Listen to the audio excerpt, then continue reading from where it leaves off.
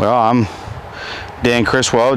We have a small farm up here in Marion, Mara County, and last spring was approached by a landlord that said that they was going to sell one of the farms that we farmed in a month.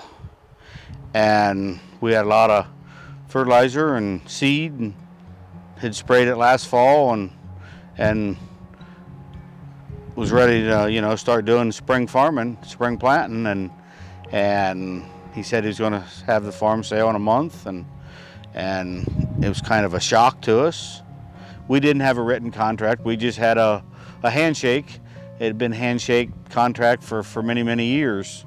So I got a hold of Cy Prettyman, local Farm Bureau member here in Marion County, member of pork producers with us, and he said go ahead and get a hold of Farm Bureau, and he gave me the number to talk to Farm Bureau's attorney.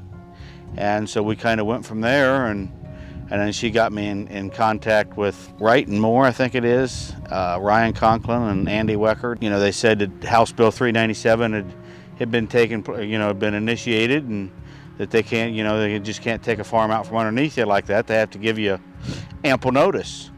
And so that come in to benefit us a lot. I guess that's kind of what I'd like to get out there, is that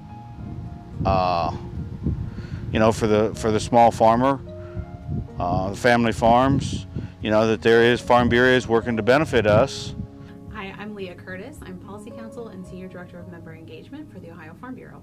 So we know a lot of people use handshake leases and have for a long time, but some of the issues that can arise with handshake leases are that there's no evidence of what two people have agreed to. So if questions arise later, it can be difficult to determine, did we agree on a price? Did we agree on a time frame?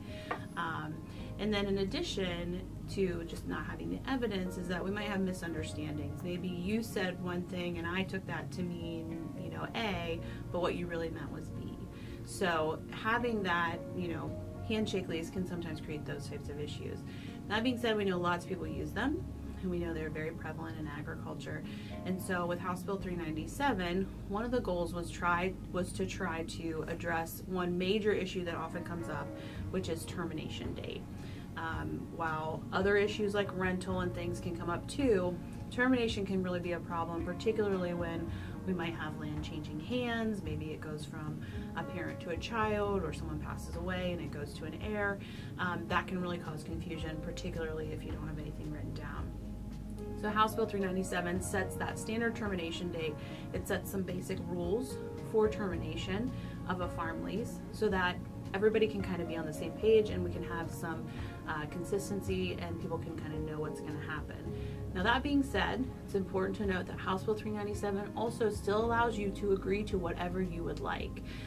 And so of course that should be done in writing, but if you don't like the September 1 termination date that's in the law, you can certainly pick a different date, a different method of termination, and you can write that down and agree with, between you and the landlord, or if you're the landlord, between you and the tenant.